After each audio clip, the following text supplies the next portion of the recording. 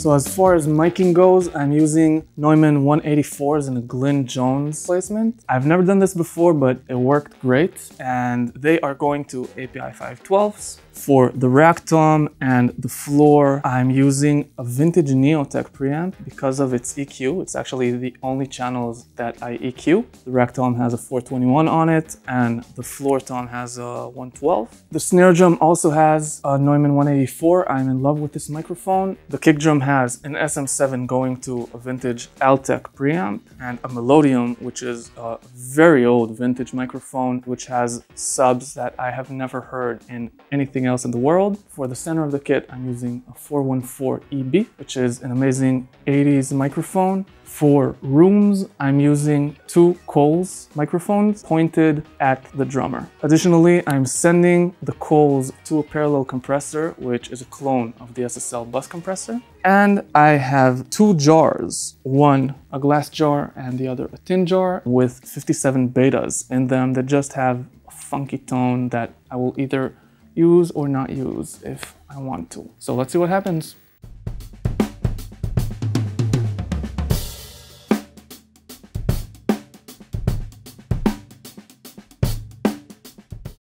We are now in a different studio I sometimes mix in, and I want to listen to the tracks as if they were tracks that were sent to me. We will start by playing the overhead and slowly introducing the channels and manipulating them slightly just to see their limit and what we can and cannot do with them.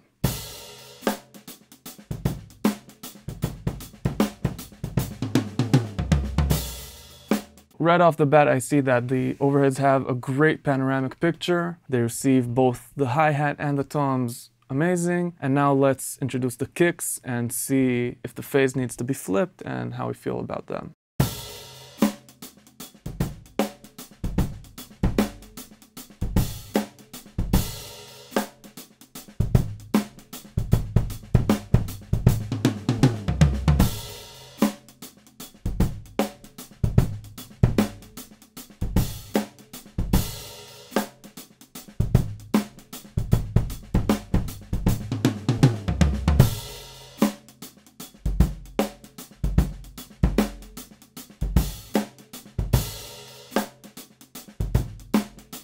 So the first kick has more punch, it needed to be flipped. If we go to the waveform, yes. All right, let's move on to the snare. We record the snare very, very hot. I would not recommend doing this, but the situation just called for it because I was using a preamp that I could not really change the gain of.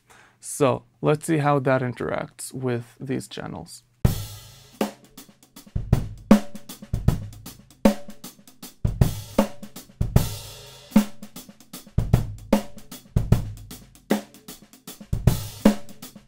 So it does add to the presence of the snare, but there's some low mids that will be needed to take care of. I don't think it's something too dramatic. Let's see how we are doing with phase.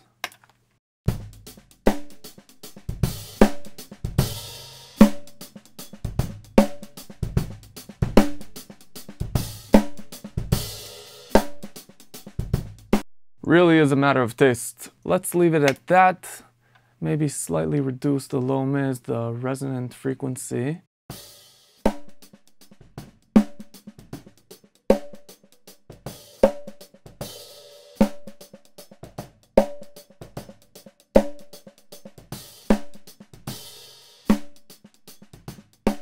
Adds more to the thump of it, and we see massive amounts of sub-frequencies that we just don't need, so let's cut that out. Whenever you do low cuts, you should check phase because it's a very, very dramatic EQ move.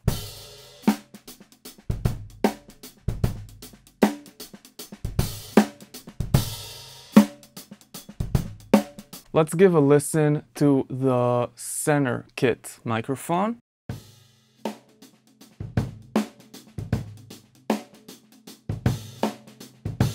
So this also kind of captures the whole kit. If I would do anything, as you see here, I would compress and distort it, and let's see how that reacts to it.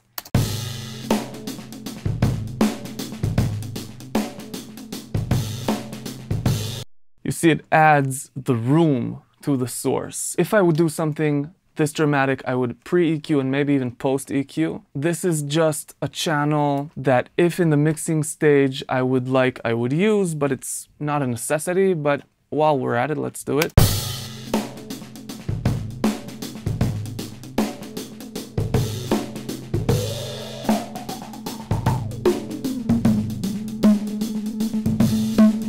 In certain scenarios, I would leave it like this. I don't know, this is really cool, but for now, let's go for trying to make like really authentic kind of drums and not anything wild.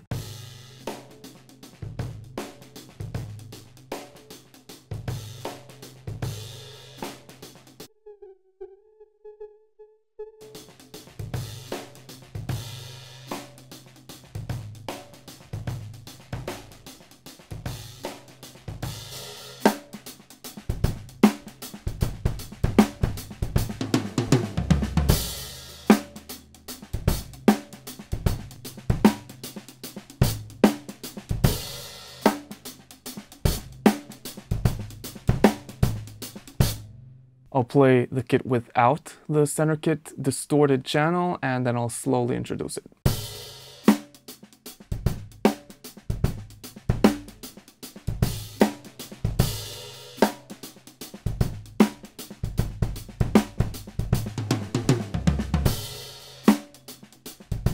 Let's listen to the rooms, talking about space and character.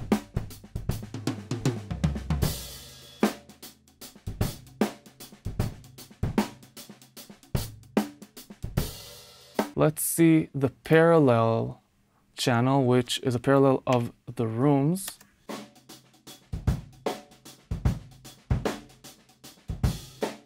Let's see how that interacts with the overhead.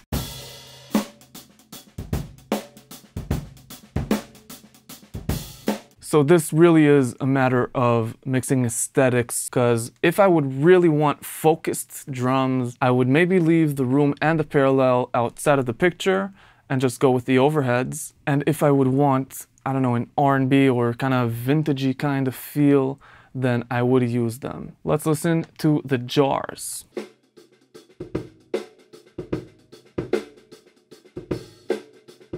This is the tin jar. Let's listen to the glass jar.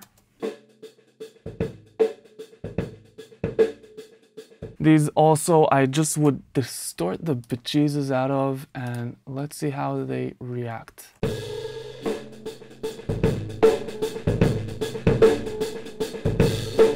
Again, this is more of a wild kind of thing. If I would go for drums with a lot of character, then this could have been cool. Let's see how they interact with the other channels.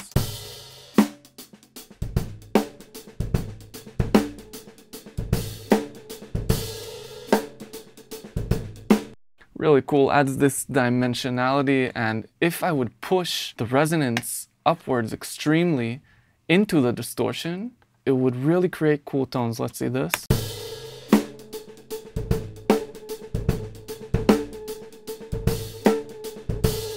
In the same breath, I could reduce this resonance and make it more mild.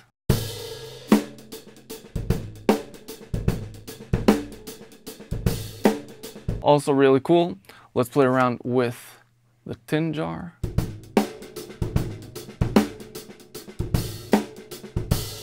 Again, it's a character thing. Both the tin jars and the center kit I just saved for distorting. Let's hear the tom tracks.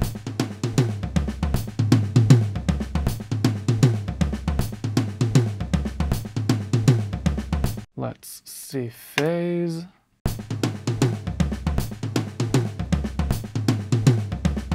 Cool, I like the phase this way. It does have mids that aren't too pretty. Let's check what happens when we reduce them.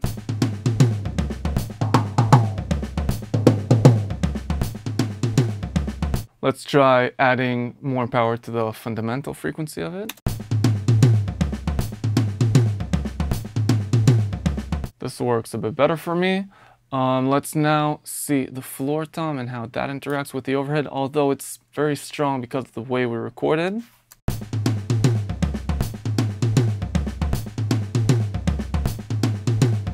Nice, sounds great. So we have pretty good sources that we can manipulate in various ways. It's very flexible, which is one of the goals, especially if you're recording and you're not the producer per se, but more the recording engineer. This is a good starting point for a rough mix, and this sounds great.